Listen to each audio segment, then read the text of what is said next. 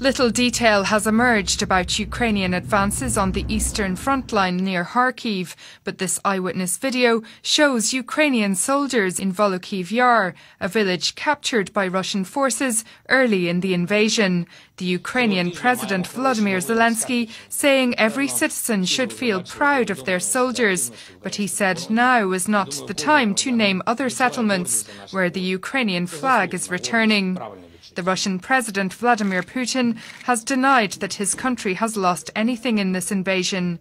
And Russia is currently pushing ahead with plans for referendums in occupied regions on November the 4th on whether to become part of Russia. But the US has accused Moscow of a war crime by forcibly deporting Ukrainians, including children, to Russia.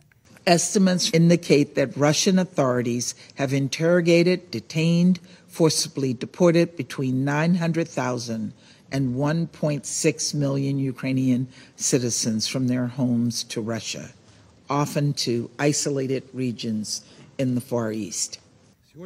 Russia has described the allegations as a new milestone in the disinformation campaign unleashed by the West. As fierce fighting continues in Donbas, the US Secretary of State Antony Blinken arrived in Kyiv this morning, the State Department saying he's expected to announce a further $2 billion in new military financing for Ukraine and 18 other countries, which it says are at risk of future Russian aggression.